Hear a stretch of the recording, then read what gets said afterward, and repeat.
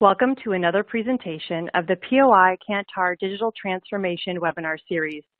Today's enterprise planning is most effective when built on a common foundation of data, processes, systems, and also fully utilized by the cross-functional organization. To get the organization on all the same page and to ensure all needs are captured, POI recommends executing a pre-designed assessment of the current state, yet with the lens to the future. We'll learn the whys and the how behind Clif Bar's pre-design assessment. Now for a bit of webinar logistics. Please enable your pop-ups within your browser. Turn on your system sound to hear the streaming presentation. To submit a question, you just type them into the Ask a Question text box at the bottom left of the console. We're going to answer as many questions as time permits during the presentation and also afterwards via email. Now, if slides are not advancing, please press the F5 key or Control-R on your keyboard to refresh your console and click Help or submit a question if you need assistance.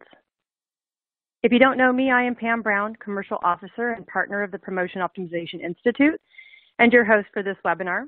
And I'm joined by our panel, Typhoon Ukar, who is the Senior Director of Business Insights at Clif Bar, Emily Penaranda, the Associate Project Manager, Enterprise Strategy at Clif Bar, and Alan Shankland, Global VP Technology Advisory, Kantar Consulting Division. As we stated earlier, this is one of the Kantar and POI Digital Transformation webinar series. You can join our webinars to learn from experts and CPG market leaders on how to implement successful digital transformation programs to achieve commercial excellence, efficiency, and profitability growth. Stay tuned for the additional installments of our webinars. Details will be announced soon. And at the end of this session, we'll talk about the previous webinars and how to access them. Now let's get started with the presentation and also hear about Clif Bar's journey. I'm going to hand the mic over to Alan Shankland to present what a pre-design assessment is. Off to you, Alan. Thank you very much, Pam, and good afternoon, everybody. It's a pleasure to have the opportunity to speak with you today. I think just to set a little bit of context before we get into the panel discussion with Typhoon and Emily, we thought it'd be helpful just to take a moment to set the context of what is a pre-design assessment, where did the concept come from,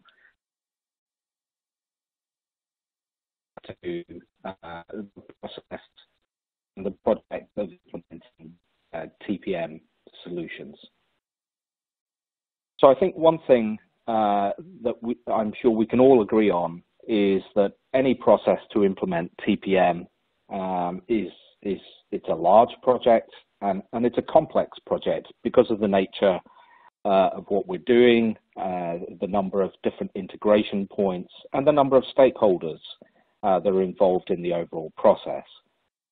And so one of our observations at Kantar was that jumping straight into design workshops right out of the gate at the beginning of a project can actually lead to some challenges during the design phase of the project, that early phase. And this is the primary reason now that when we work with our clients, we recommend having a pre-design engagement. So, these challenges can arrive from many different places, and of course, each project is unique and different. But typically what we find is that these challenges can come from four major areas. So these would be starting out with a real lack of clarity and understanding of today's business processes and indeed an understanding of the pain points and therefore an understanding of what the updated, the renewed to-be business processes might be. So having a lack of clarity about the future destination and where we're starting from can really be troublesome once we get into the design process. I think the other thing that can happen, not by malice, but simply the nature of the project, the fact that people's thought process continues to evolve as they engage through these projects, is that during design, sometimes we can see some unexpected surprises or some new requirements that start to emerge. And it's really driven by the conversations that happen during that process. And that can be something that can cause a challenge as well.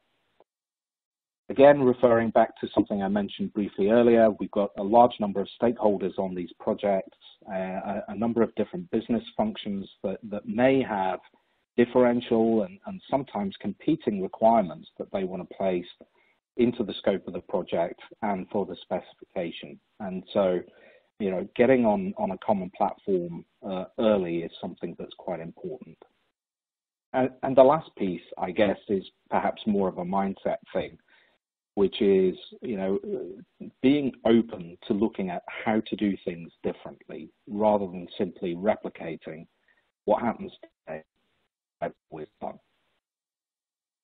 And when these challenges arise, I think what we've experienced and what we see is that can lead to problems around making key decisions that impact the overall design process. And we know there are interdependencies between decisions, and therefore that can be very disruptive. It can also lead to a situation we've got a large number of unresolved open questions that take time to answer, and people sometimes need the thinking space to go away, consider the options before coming back and making a decision. And the consequence of that is that we can see extensions to the design phase because of these challenges and these delays, and that in turn can have a knock-on impact to the overall project plan and can put at risk what are often you know, quite fixed plans in terms of the cutover related to the existing business processes. So these were the observations that took us to a point where we started to think about the need for some kind of pre-design engagement and activity. So as we think about what that should look like, you know, what is it that we should be trying to achieve? And I think really there are four key areas that come to mind that we need to be considering. So the first one is to be really clear for all parties that we have a common understanding of the business needs and requirements, the role that TPM is going to play, the specific functionality that needs to be supported in the system relating back to the key business processes that have been identified. But importantly, that also has to be tied back to the current reality and capability of the business. And it's important that we do that process to make sure that the aims and the needs and the requirements are indeed realistic, not just from an implementation point of view, but as part of the broader process of change management. It's a step that is manageable for the client business as part of the overall change process. I think the other thing that we find is as you get beyond the RFP process and start to move into design, clearly the precision and the detail of requirements starts to deepen. There are more conversations, there's more nuance, and as a result of this, we can uncover some challenges. So to give you a couple of examples, perhaps the quality and the structure of master data, wherever that resides. And that can impact how your TPM solution works and how the processes operate within it. Or it's possible that we might find that there's a gap in the core functionality as those detailed requirements start to become more crystallized. And therefore, we need to think about what's the solution that we can develop, whether it's a customization, a configuration, or indeed possibly thinking about how to adapt the business process. And that can need some time and thinking space that can often be difficult in a design workshop, where those workshops often are sequenced quite close together. And so both teams need the benefit of that thinking space. And again, by tackling some of the design topics early, and it's by no means all topics, we can anticipate and uncover these challenges early, and it helps us to have the opportunity to address them, to make some early decisions that then get carried forward into the main design process, and that can then help keep the team focused and accelerate the overall design process. And I guess the other thing is that this gives a first real view of the business in terms of how much change is going to happen, how much change do we think that the business overall is going to have to manage through the conduct of the project and moving into go live. And it's really beneficial to get that early expectation setting, and that's something that, again, is important to communicate to project stakeholders. So overall, what we see is the opportunity to get early insight to challenges and issues, to have some thinking space to develop potential solutions, and overall start to reduce the project risk by ensuring that we eliminate some of these known challenges early in the process. And that helps keep the overall project on track.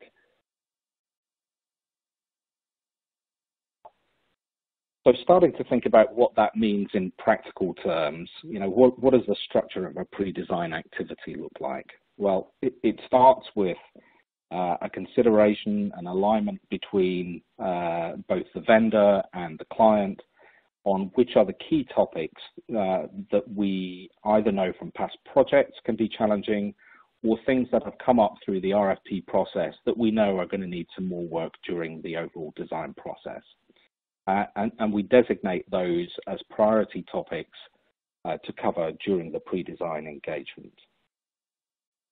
So having set the agenda, identified the topics to focus on, there are really three key stages to the process. So there's a period of initial discovery, and this is an opportunity to gather information, go a little bit deeper into the topic areas that have been identified, deeper than would have been covered during the RFP and the early discovery process, and really starting to think about business process, data required to support the certain activities, the capabilities of the organization, and also potential integration points between the TPM solution and other enterprise solutions that fuel the overall end-to-end process.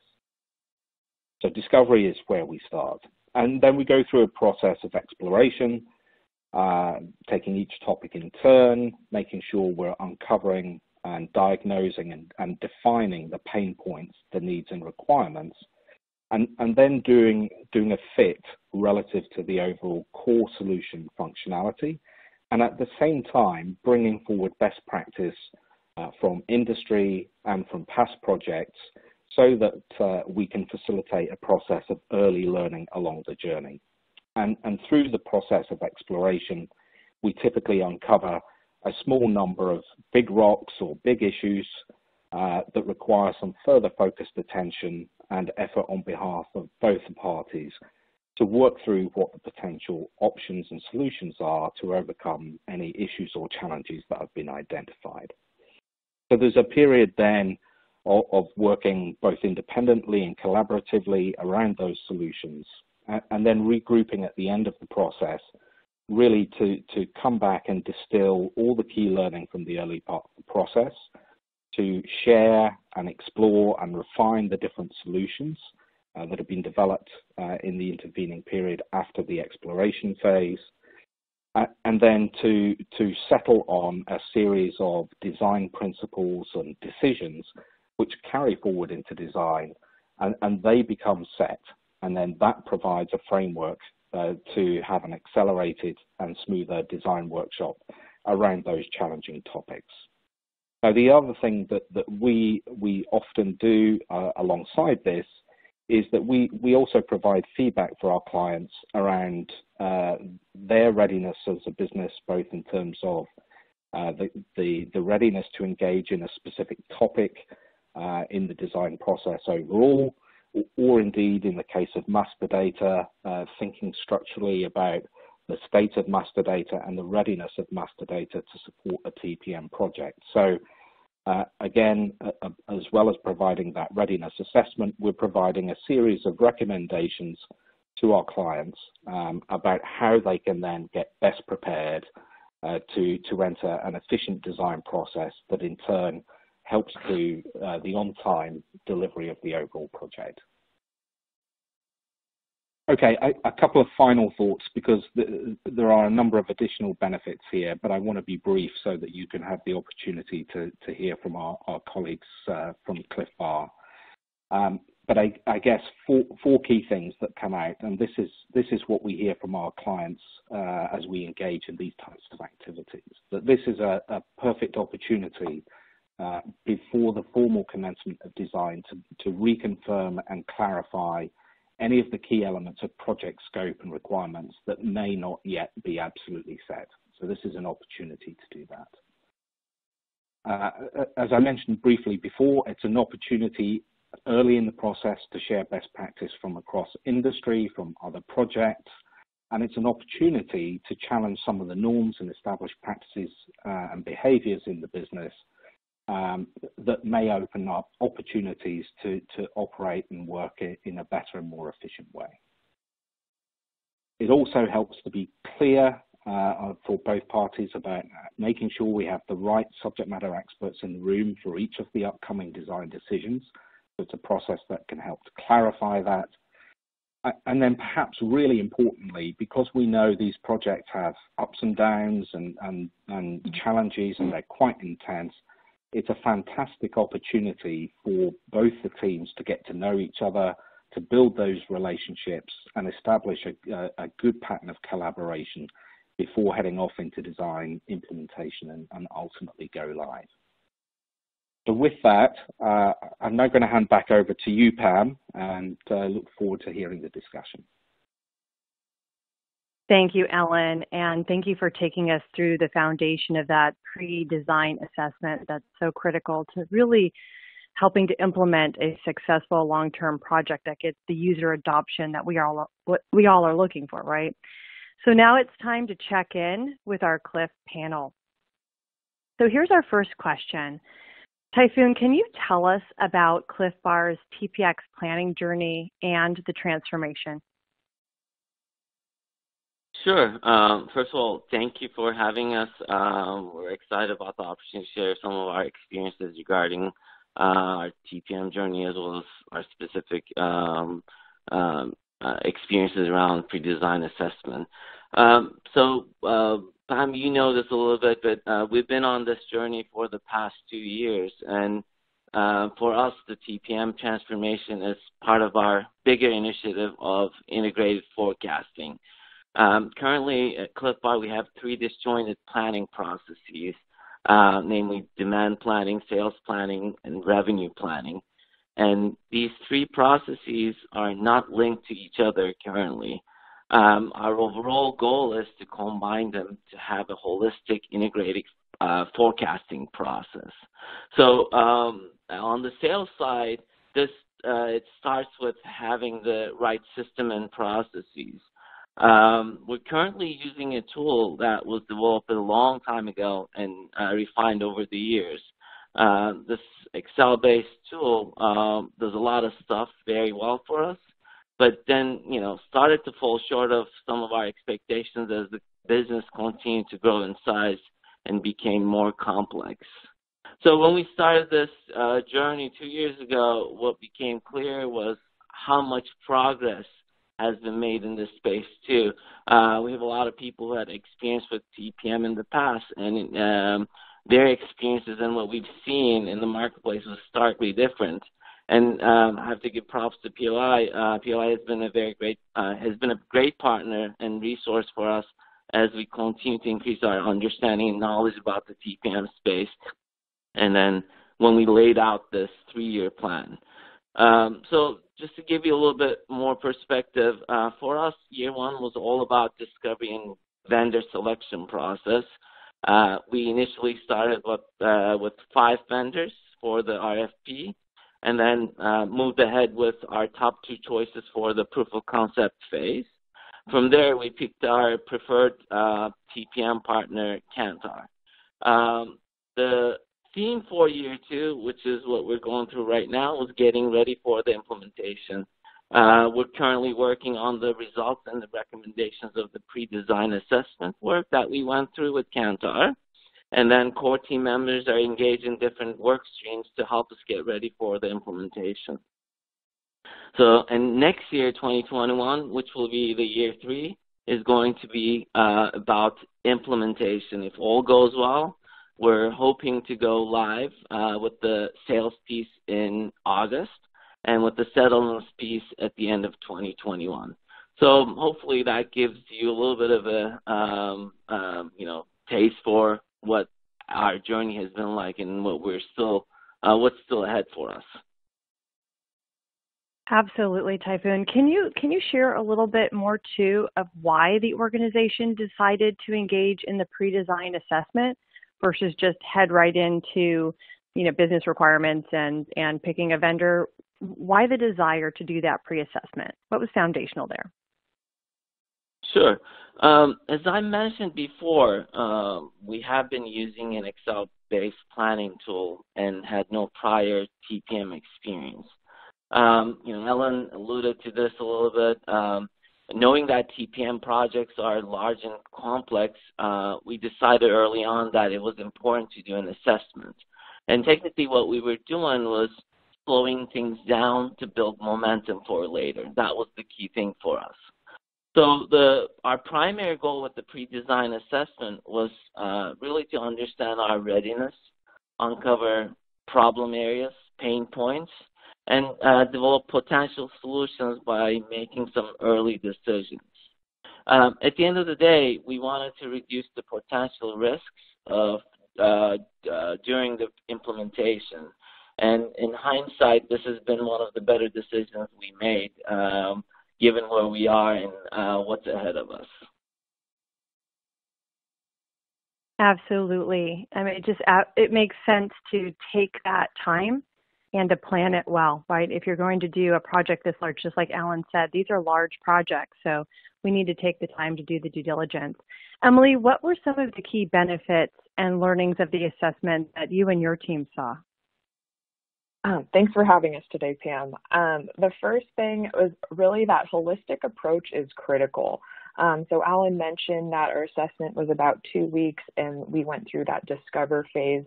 So much of this work is interconnected, and it really helped us lay everything out on the table, both for us and for the vendor. So we went through topics such as a day in the life of an account manager, IT integrations, execution and settlements, and that gave us time to understand how topics were dependent to each other and level set with our core team of how things were dependent.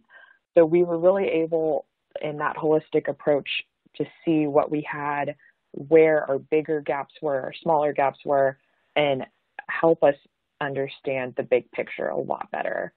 It also gave us that focused time with a vendor to consider our barriers and our risks. And what I appreciated is Kantar is able to give guidance to help us refine our approach. So we're able to start thinking about our scope earlier, and they're able to provide some recommendations from their own best practices to help guide us.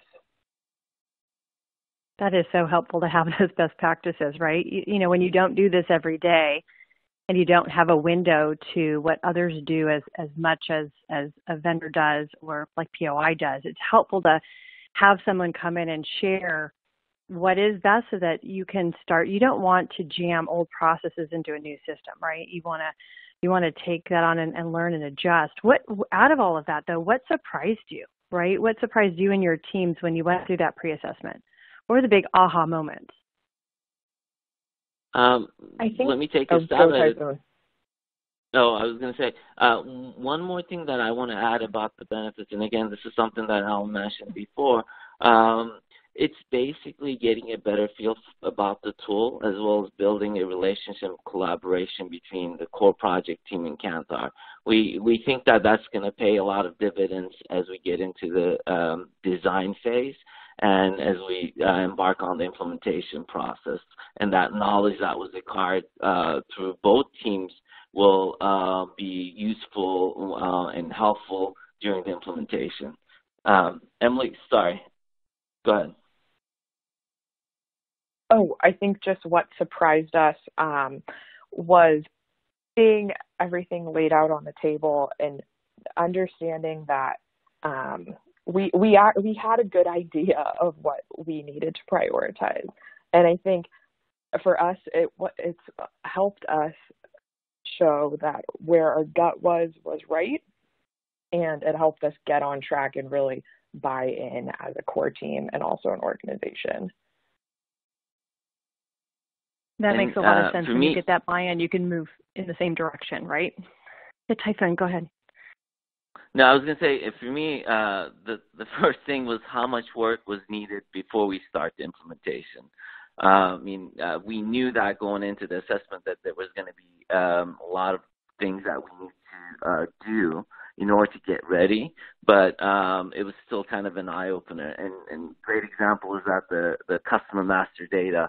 We knew that the customer hierarchy was going to be a challenge, but once we started getting into it, we were glad that we started tackling this ahead of time. And the whole point of assessment was to give us time to smooth out these potential pain points. So that's working really well.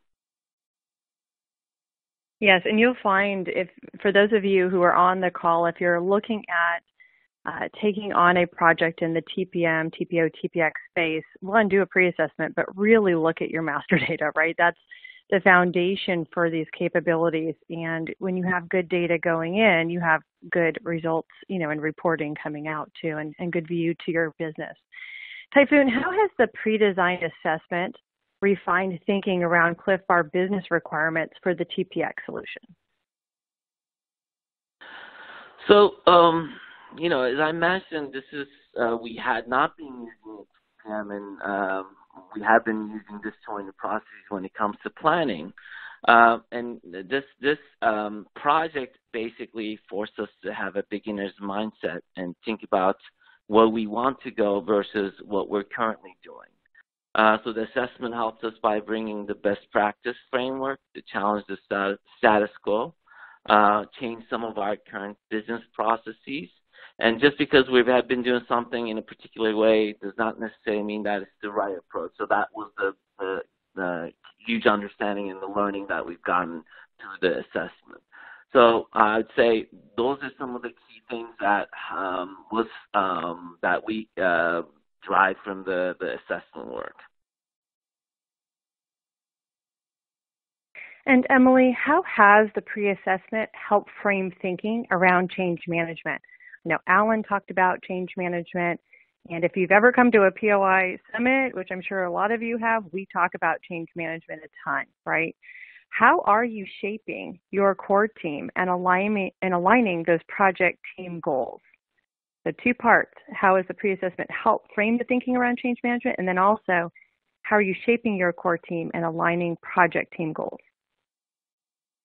The pre-assessment has definitely put us on a path of change management. And I'm from the enterprise strategy team at Clif Bar, and that's a big part of our role, is helping the organization prepare for change and transition through that time of change.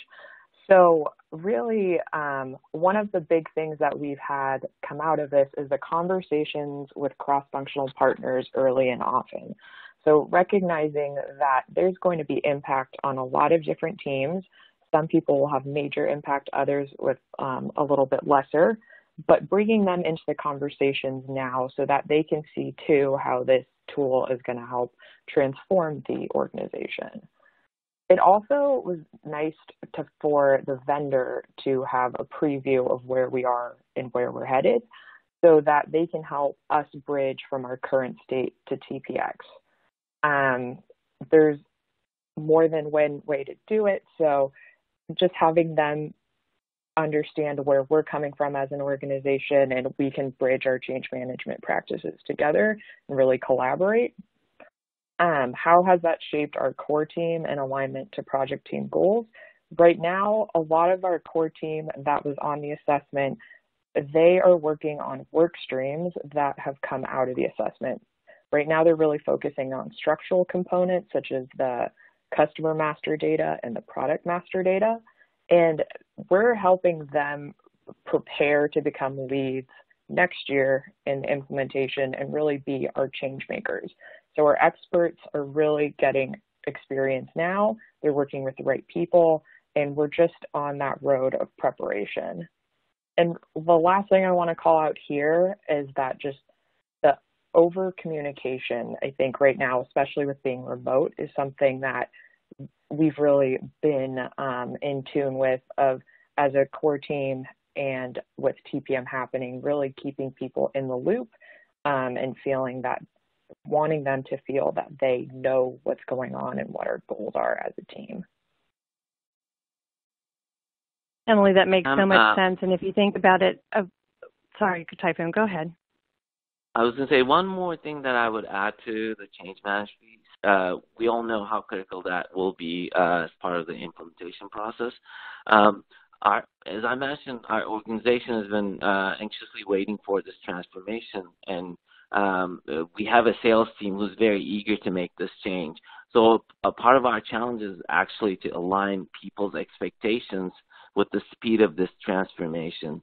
When I think about the TPM and the long journey ahead of us, that can take anywhere from 3 to 5 years to really realize all of the benefits. So that's another part that we need to work internally to kind of align people's expectations about what we can achieve quickly, the quick wins that we can get, as well as what's ahead and how long it will take for this to be a successful transformation. That's a great ad, Typhoon, and it parlays right into what I was going to say. You know, I love that you and Kantar are partnering early, because as they share best practices, as you build out your future ongoing and dynamic roadmap, right? So it's not just deploy the TPM, it's TPM and then what? And then what's next? And then you know what I mean? You can develop this roadmap of capabilities for your internal organization, so it's not just this big bomb that hits them. It's really a planned capabilities improvement, right? And you know, I love now we're going to have a chance to take questions from our audience. This is a great part of the day. Now, if you haven't submitted a question yet, audience members, all you have to do is type your question into the Ask a Question text box at the bottom left of your console. We're going to get started. We have a couple that have already come in, and they're actually really good. So this is a good one. Let's see. It says, how did COVID affect the pre-designed assessment approach and planning of the implementation, especially because we're all working remotely? Let me take a stab at it first, and then I'll pass it on to Emily. Just like anybody else, I think the COVID has impacted us immensely too, and kind of threw a big wrench into our pre-design assessment plan. Initially, what we did was to quickly pivot from an in-person sessions to online sessions. That was the first thing that we decided to early on. And when we were looking at the early experiences of the internal teams that were having these Zoom sessions, realized that it's impossible to have a full-day Zoom session talking about TPM for 8 hours. So we decided to extend the timeline a little bit, and what would be a typical 4 to 6 week engagement, I think, became more like a 8 weeks or so engagement for us. So Kantar was very accommodating and were willing to work with us to kind of have a new timeline and a process that worked for both parties. And I think the key difference between an online session versus an in-person was, again, how long we could actually have each day. So it required a lot of strong project management work. So again, Kantar and Emily has been super helpful on that front. But at the end of the day, what we realize is we can actually do this remotely. And even though at times there's been some challenges, the work has been going on, and I think we're exactly where we wanted to be. And on that front, I also have to say that our plans for next year's implementation, which will start with the design, is to be also on online and remote. So we're going to be using all the learnings that we've gathered throughout the pre-design assessment phase, and then apply those for the implementation. So while it might not be ideal, I think we're making the best of it and working with the realities of the current situation.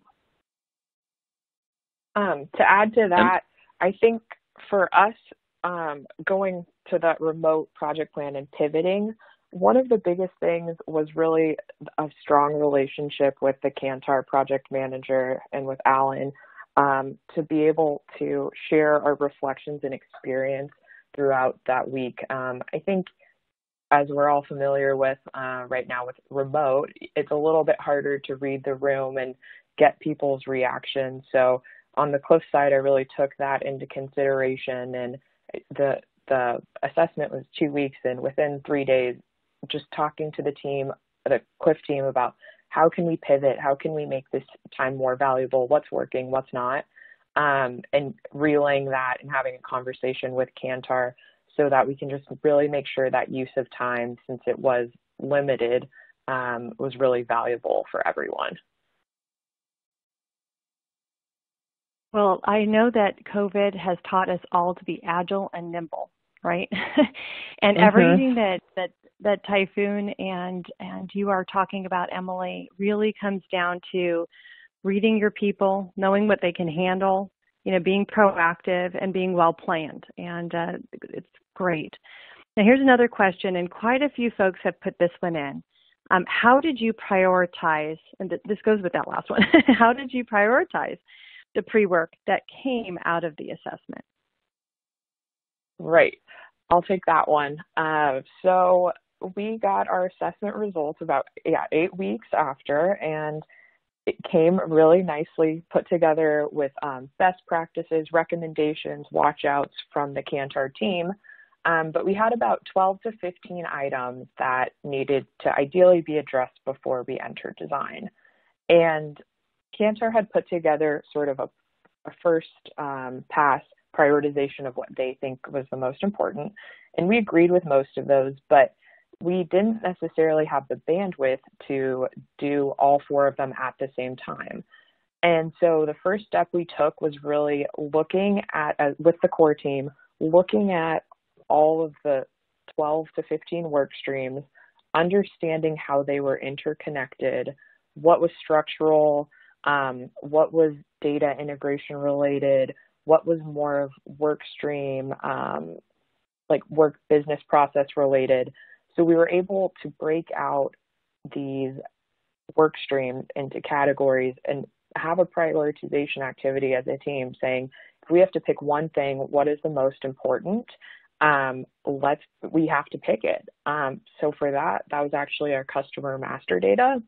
And then we were able to go through and just prioritize things in the must address right away, still critical, but not our number one priority. And then more of the areas that are highly influenced by things like customer master data and product master data. It was a really great exercise too, to just get the team all on board of here are our priorities, here's how we're going to attack it. And we were able to share that with Kantar too, to show them this is how we're approaching it. What feedback do you have? What call outs do you have? So here's a good one for both of you. If you were, this is the postmortem part, right? If you were going to do this assessment again, what would you do differently? You were going to start all over, make some changes. Let me start, and then again I'll hand it off to Emily. And my answer is going to be pretty simple. I actually wouldn't change anything. I've talked a little bit about our approach in this slowing down or taking time to build momentum, and assessment really allowed us to do that. So going into the whole TPM journey, our approach was actually, or our initial plan was to do things in a shorter time frame, but due to all the things that we've learned, also internal priorities around corporate projects, we decided to take this approach. And again, like looking at hindsight, especially what we're going through right now, I'm glad that we decided to do that. What we really learned from this process and the time that we're or the time that we're using to get ready is going to be very, very helpful and beneficial, especially during the implementation period when we're not together and remote. So I think, as I mentioned, my answer is simple. I think we're very happy with the way we've approached this. There's some small things that we could have done differently, but I think overall, I would say this has gone pretty well for us. Emily, do you have anything else to add? I agree with you, Typhoon. I think we did choose best case scenario. I think one call out I have from like more of the project management perspective is after those 2 weeks of assessment, although we were tired, I think, from, really giving it our all, there was a lot of excitement and fire around what are we going to do next? What are Kantar's recommendations going to be? Like, where can we get started now? And I think for us, we had that excitement, but it was also a time too for us to like put it on the brakes and wait for Kantar to give us information back. As much as we might have wanted to get started, we're waiting for that best practice recommendation. So that was just a call out for, thinking about the team and the energy around it. Here's a good one for you both. What are some examples of the quick wins that you're expecting versus your longer term benefits, more down the roadmap? Yeah, that's a good question. I think in the short term, we really want to understand how we're spending our money. And when I say this, it sounds a little quirky, and the question might be, don't you know where you're spending your money? And it's easier said than done. I think just really having a firm handle on where the money is being spent and what the opportunities are for efficiency is going to be one of the key pieces and key improvement areas that we're going to focus on. As I mentioned before, we have been using for a long time a tool that we developed internally on an Excel basis. And that tool, what we've learned, again, through the conversations that we've had with the industry experts, is a very strong tool and a phenomenal tool when it comes to planning. But when it comes to accountability, that's where things start to fall short of. So if this is, if this is any indication, we're kind of going blindly when it comes to the trade promotions and the trade spending.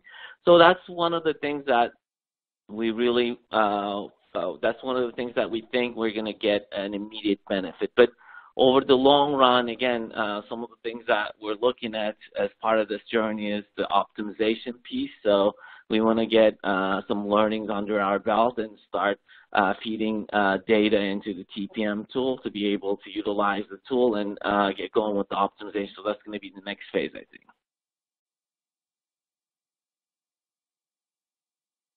Emily, did you have anything to add there on your quick wins or your long-term roadmap from your perspective? No, I agree with Typhoon. I think Great. Thanks. Good. Okay, well, we have our next, I just didn't want to miss you.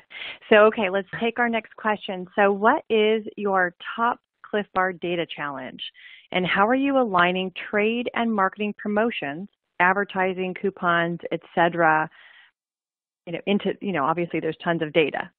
And are you going to align that more digital marketing aspects, I think is what he's asking on top of what is your data challenge? Emily, you want to take a stab at the data challenge and I can kind of chime in? Yeah, I can take a stab at the data challenge. I think for us right now as an organization, we're really interested in consumption data, and just my understanding of consumption data is that it can come in a lot of different ways. You have it directly from customers, you have it through IRI, and just really making that data accessible to the right people and making it easy to use.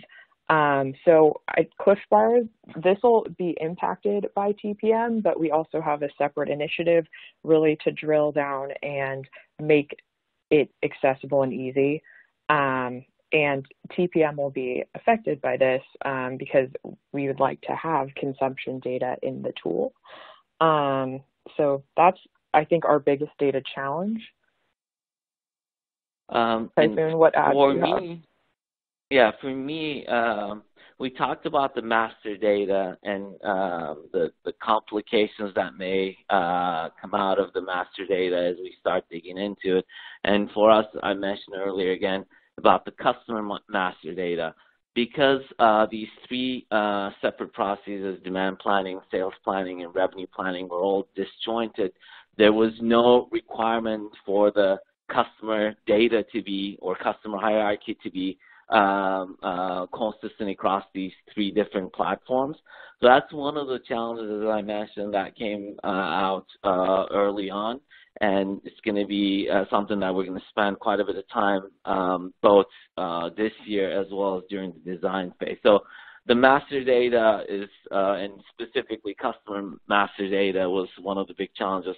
When it came to the product master data, I think we're in a pretty good shape because of the way we do our planning and how that's going to be done in the TPM. So there's still some work to be done, but not as big as the customer master data. When it comes to the promotions and specific digital or marketing promotions, one of the big pain points for us was actually the account-specific marketing. And the hope is with the TPM, we'll also be able to integrate that piece into our spending platform or into our planning. We do we do account for the account-specific marketing right now, but it's a separate process, and it's not integrated into the sales planning. So one of the requirements during the RFP and the proof of concept scenarios was to be able to bring that data into the TPM and to be able to account for that part of the spending. So I don't know if that helps or answers the question, but those are some of the thoughts that I have. Well, I definitely think it will help folks, especially as they're forward thinking, right, about their own data needs going into their projects. So here's a good question that came in. How quickly do you expect to fully exploit TPM capabilities? So, and we also had another question come in, so I will cover that really quickly. TPM stands for Trade Promotion Management. Okay, it's the ability to plan your promotions in a trade promotion management tool. Okay, so, and if you're looking for greater definitions and want to learn more about TPM or TPO, which is Trade Promotion Optimization, and there's various things you can do with optimizing, whether it's pricing, promotion, plans, you can head to the Promotion Optimization Institute site, Promotion Optimization Institute site, again. And there, we are now tile-based, all new website. You have tiles on each of these topics that can teach you about what these things are and how it benefits an organization. So just wanted to make sure you are aware of those resources. So now, again, the question is, how quickly does Clif expect to exploit these full TPM capabilities and then start maximizing the ROI? I think we have some expectations about some quick early wins, but personally, I want to, again, align expectations with the excitement over the TPM and what TPM can do for our organization in the long run. So I think like early on, my expectations are quite low, and it's all about getting the right data into the tool and start making some or gaining some learnings about some of the key areas that we're spending and how to tackle some of the inefficiencies that we know is happening. But I think we expect to see a return on investment right away, although I think the full benefit, we won't be realizing that probably, the third or fourth year of the journey. And it also involves a little bit about the optimization piece. So I mentioned how this is going to be a long-term journey for us, and it starts with the TPM implementation, but from there on, we're going to move on to the optimization if all goes well, and that's when we're going to really fully leverage the data that's going to be available for us on the trade promotion management software. So I think personally, I'm not. I'm hopeful that we're going to be gaining some understanding, and it'll be a positive return on investment. But I'm really looking forward to kind of what this could mean for us in the next 3 to 5 years. I have a little bit of a longer-term approach, I think. Yes, absolutely. Well, you need that short-term and long-term, right? Absolutely, yeah. Emily, anything on this one? Anything on this one, Emily? No, we have a good one thank coming you. up too. Okay, so here's a good one. How are you handling, back to data again here, guys. How are you handling POS data and consumption data, SINS, IRI, Nielsen, and was it aggregated into a data warehouse? This is a really good question. Yeah, it is, and it's interesting because we're kind of grappling with that piece right now. The POS data and the consumption data is going to be a key piece of the data that we're going to be utilizing in order to, again, make better decisions along with the TPM and trade spending data. So right now we have, we're getting our consumption data through IRI, and we have also a bunch of other consumption data that we get through either third-party or retailer-specific platforms. So when it came to data aggregation and harmonization, one of the things that we decided to do is to have sort of a two-pronged approach. One is a little bit of a short-term solution, and the other one is a bit of a longer-term solution.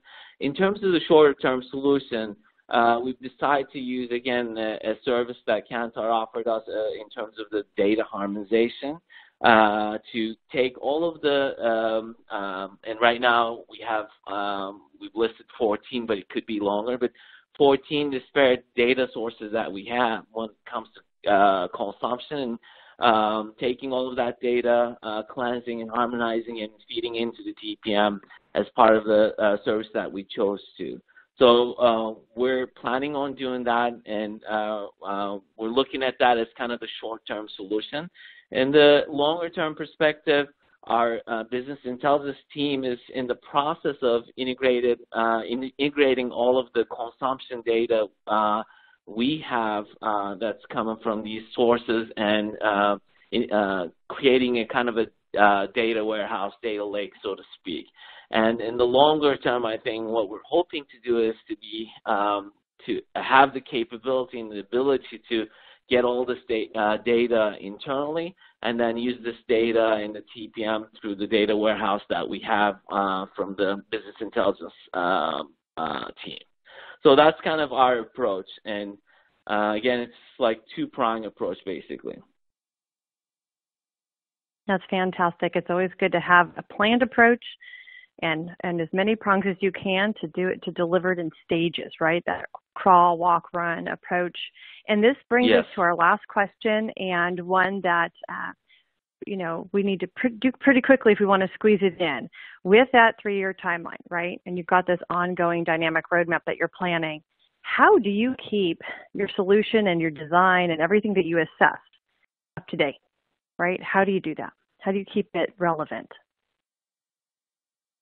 And I think part of this is also the changes that we're experiencing with the industry and the TPM landscape. As I mentioned earlier in my conversation, that we have a lot of people that have worked with TPM in the past that have been part of these on-premise solutions that are just one and down, and the upgrades are just very complicated, costly. I think those days are gone, and it's a brave new world right now on the TPM of service as a solution, solutions as well as quick upgrades. So we're somewhat relying on the technology and the vendors' willingness to upgrade and improve the product.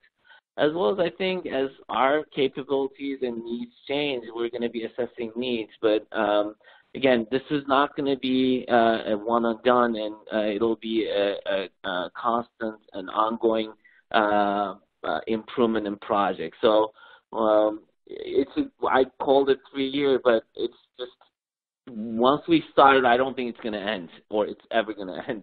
Mm-hmm. I laugh because that is so true, having done it. It's fantastic, and it's a journey. And, when you have a great partner, especially you've worked with Kantar through the pre-assessment, right? So you've built that relationship. It is SaaS. So as they do upgrades, you automatically start rolling into those upgrades and the new technology that they bring. So it's a phenomenal partnership. And, we really thank you, Clif team, for joining and sharing your experiences so that you can help others benefit from what you've learned and how you've grown. And we thank all of our attendees for attending the webinar and the conversation with Clif Bar on the value and process of executing a pre-design assessment. And it is hosted by the Promotion Optimization Institute and sponsored by Kantar. Now, hey, this webinar is just one presentation in the POI Kantar Digital Transformation webinar series. You're going to have to check out the Kantar Digital Transformation site or the poiinstitute.com site, because we have the previous webinars in the series available on demand when you have the time. And we'll show you here. Here's a couple of the different sessions: the new category management of data, knowledge, and experience; Campari, a transformational journey to deliver commercial excellence for growth; a conversation with Bell and Kellogg's, driving sustainable commercial change and growth in 2020 and beyond. Now, don't forget to continue to ask questions, and the Kantar Clif team will respond via email if you have them, or you can reach out to the Promotion Optimization Institute. We also have a survey today. Please fill out your feedback on today's presentation. It helps us all grow and know what you need for next time. Thank you again for your time, and please don't hesitate to reach out if you need help on your journey, because POI and Kantar are here for you.